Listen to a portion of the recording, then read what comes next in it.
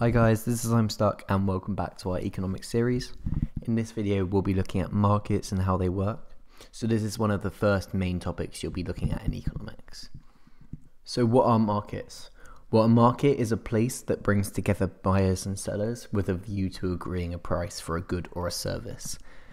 A market does not have to be a physical place like a shop, because global markets exist due to the internet and global communications. An example of a global market is something like Amazon. So what are the different types of markets?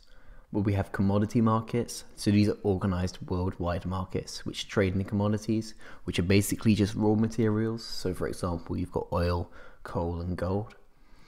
We have financial markets. So these are stocks, shares and currencies. So these could be a London Stock Exchange, or you might have New York Stock Exchange, things like that. So you might have goods markets. So this is the supply and demand of goods and services in general. So you might have food, cars, houses, all things which are supplied and demanded. And we also have factor markets. This is the supply and demand of factors of production, for example, labour markets. So how do markets work? As you see on the left side of the screen, there is a supply and demand curve. So in the blue is a supply curve and in the red is the demand curve. And the equilibrium is where these two curves intersect. So you have an equilibrium price and an equilibrium quantity.